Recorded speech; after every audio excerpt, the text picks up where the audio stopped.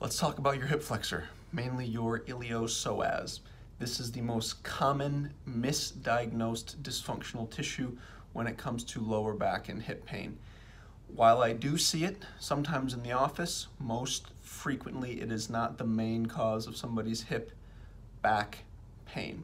So I'm going to give you a really quick test that you can use to determine whether or not it truly is your psoas or not. So get into a half kneeling position. 90-90 with both legs. Take a piece of paper, normal size, slide it under your knee.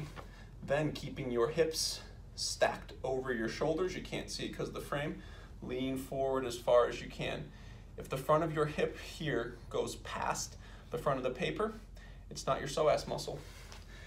This is why you must always test range of motion, and this is why you must always get an accurate diagnosis.